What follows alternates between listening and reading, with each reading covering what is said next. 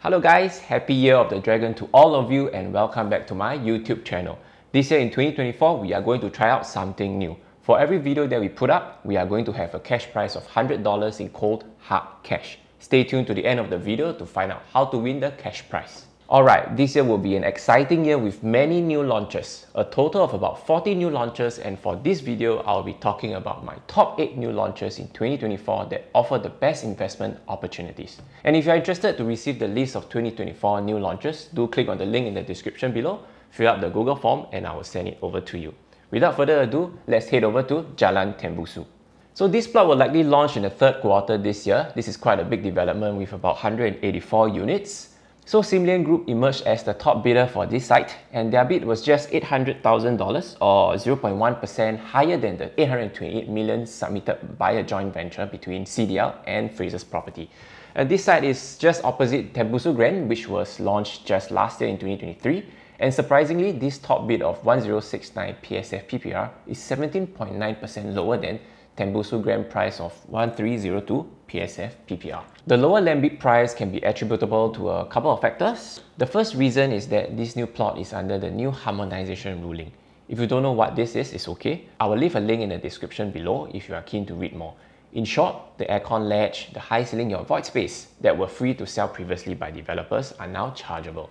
And this will definitely eat into about 5 to 7% of the sellable area, and so developer will lose a bit of revenue from there. And also for this new site, the developer needs to do some CIP work, which is to build a neighbouring park next to it. And even if you account for the above reasons, plus higher GST, manpower costs, construction costs, I think that Simlian still got it at a slightly cheaper price than Tembusu Grand.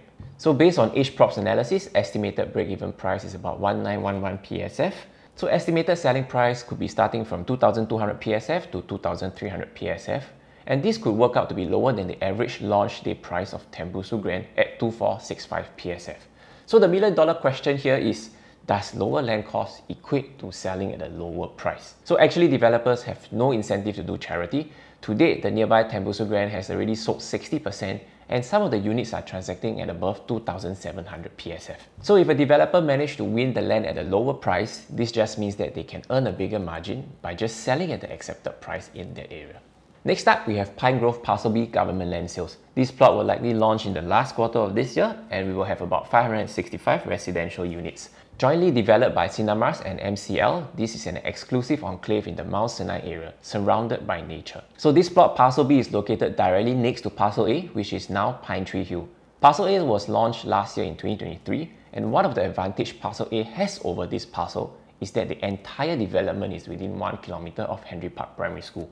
But only about half of Parcel B is within 1 kilometer of Henry Park. It is also interesting to note that just like the two plots at Jalan Tembusu, Parcel B is slightly cheaper at 1223 PSF PPR versus 1318 for Parcel A, cheaper by about 7.2%. And this was kind of expected due to the changes in the GFA harmonization rule, which I spoke about previously, which will impact the developer's profit margin by about 5 to 7%. So in essence, the developers bought the land at about the same price as Pine Tree Hill. And my guess is that the developer will load the larger units into the block within 1 kilometer of Henry Park that will result in higher PSF there, and put the smaller units outside 1 kilometer with lower PSF there to attract interest into the site. And this is why I think you can consider entering the smaller units outside 1 kilometer of Henry Park if they are priced cheaper than Parcel A. So because if I were a buyer who do not need to stay within 1 kilometer to a good primary school, and you ask me to choose between two developments that are just side by side each other, it just makes more sense to buy the cheaper one at Parcel B. So I really do hope that whatever I predicted will come true and developers will sell their small units at a cheaper price compared to Pine Tree Hill. Next, we have a government land sale at Tampines Avenue 11, right beside the future Tampines North MRT. Estimated launch could be in the second half of this year. So this is an integrated development with a bus interchange, community club, and a hawker center, all directly linked to the upcoming Tampines North MRT. So this is quite a big development and will potentially yield more than 1,100 units. And just to give you a sensing on how huge this land parcel is, this site is approximately 50,000 square meters, and this is almost twice the size of our Tampines 1, Tampines Mall, and Century Square combined. And the exit strategy is very clear here, as there are many new clusters of BTO that will MOP when this development TOP in around 2028 or 2029. So this land was secured by a consortium between UOL, Singland and Capital Land for $1.2 billion, which works out to be about 885 PSF PPR. This is really cheap. Even though the estimated break-even cost is about 1661 PSF, you could see developers launching at about above 2000 PSF as this is an integrated development. Now let's head over to Toa Payoh.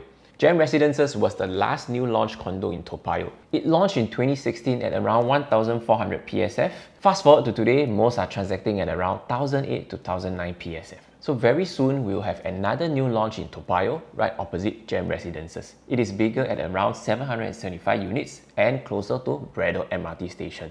From the tender specifications, there could be a shorter walkway to Braddell MRT station, which is good news for the prospective buyers out there. Jointly developed by three major property developers, CDL, Fraser's Property and Sequisui House, the estimated launch date would be around last quarter of 2024. The land was bid at 1360 PSF PPR and estimated selling price could be at around 2500 PSF.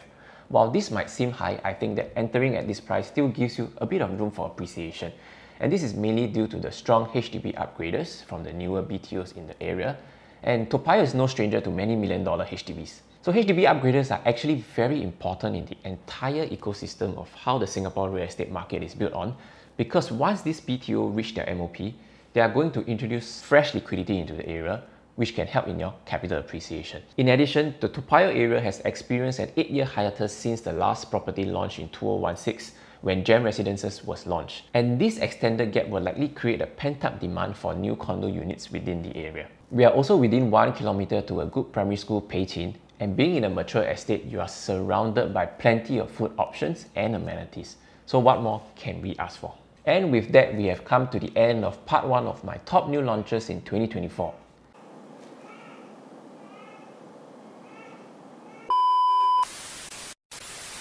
Do like the video and subscribe to the channel so you'll be notified when part 2 comes out. Remember at the start of the video I mentioned I have $100 cash prize to give away. And what you have to do to win the cash prize is just 3 simple things. Number 1, subscribe to the channel. Number 2, like this video. And number 3, comment on which condo will have the highest percentage sold at launch day and why.